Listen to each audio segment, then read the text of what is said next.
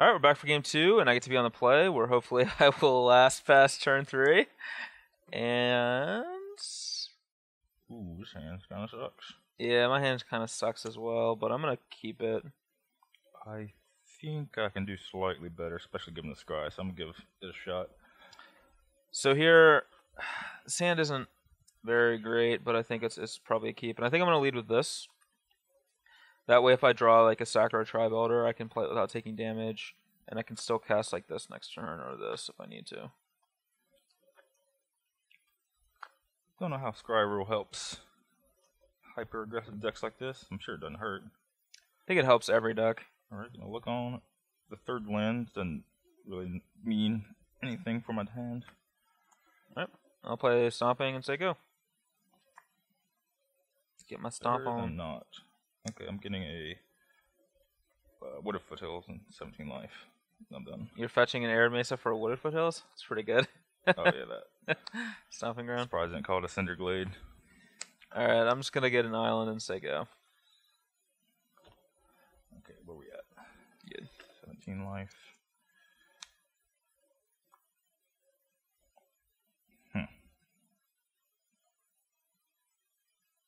Guess I'll play it. Taps. And attack. So it's 3. Oh, wait, that's stupid. I don't think there's a fan in this deck either, though. Yeah, just take 3. Get 17. Alternately, I could cast, or I could play Wooded Foothills, get a second Stomping Ground if this gets. I guess I should just try to cast this first, anyway, until I remand. Yeah, I'm gonna remand it. But then I would have missed a point. But I would have got another Nacatl in play. Alright, whatever. Go ahead. Alright, untap and draw. It's not a great one. We'll just play tap Steam Vents and say go. Guess started off with the old attack. Okay, I go to 14. And I'll cast this wall Nacatl. That's fine. Resolved, huh? Okay, go. Okay. Draw.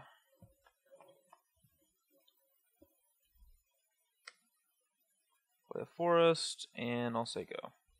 Can't crypt with me. You can snap remand. That's okay-ish, I suppose. That's something. It looks like I'm okay to get a mountain here. But what if I want to cast more stuff in one turn? I think I'll risk it a little bit. And get the Sacred Foundry. Okay, so you're at 14? Yep.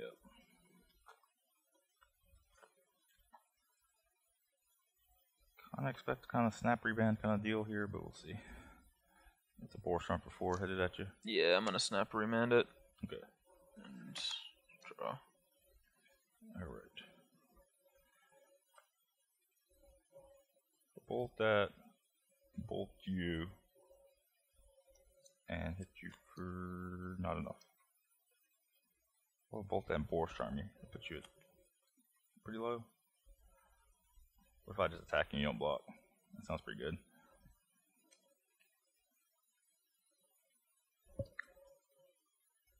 Attacking and I guess killing this guy and not killing this guy are the same thing, so they will attack. Alright, I'm just gonna block here and soak up damage, so I go to 11. Double check here, I can't kill you. Sure can't. But do I want to bust this mutagenic growth here to get you like 2? Yeah, probably. Okay, I'll bust this mutagenic growth. Okay, so you go to 12 and I go to 9? No. Yeah, you take 9 from, or 5 from the combat. Yep. And I'll just bust out some burn spells at you. Alright. 7, put you at 2. Alright, I'm at 2. Alright, your turn.